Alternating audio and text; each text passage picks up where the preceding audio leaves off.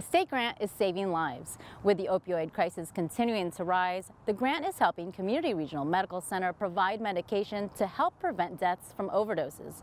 Connie Tran sits down with emergency physician Dr. Rais Vohra from Community Regional with more details. Thank you to Dr. Rais Vohra for joining me today. Congratulations on receiving this huge grant for community medical centers to receive 1,000 doses of Narcan. Is that correct? That's right. We're very excited. We're quite grateful.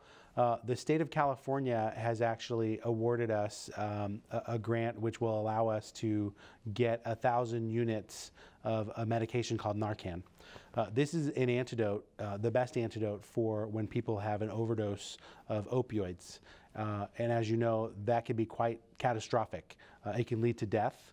People stop breathing, they can stop interacting and talking, and eventually, if that lasts for too long, they can lose the blood supply to their brain, to their heart, and they can have a cardiac arrest as well.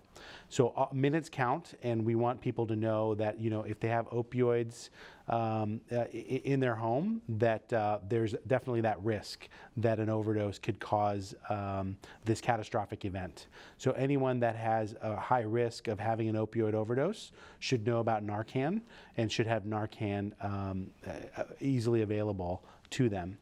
The problem has been that you know, the forms of Narcan that are available out there can be quite costly. And so a lot of our patients, even if they have a prescription for the naloxone or if they want to have it, they may not be able to afford it. And so we really feel fortunate that the state has awarded us this grant, because now we'll be able to hand the Narcan to our patients who are at high risk and to their families.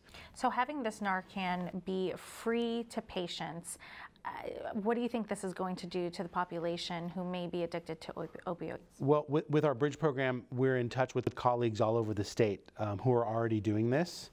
They say it's saving lives every day. Wow. People that use bystander Narcan are able to help their family members, their friends, even people at their workplace who may have a sudden or accidental overdose of opioids.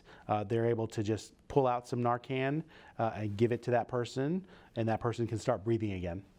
So we're hearing a lot of success stories from all over the state, and we're hopeful that we can kind of bring that process here in the Central Valley and make that something that we do daily with our patients out of the emergency department. And help save lives. That's right.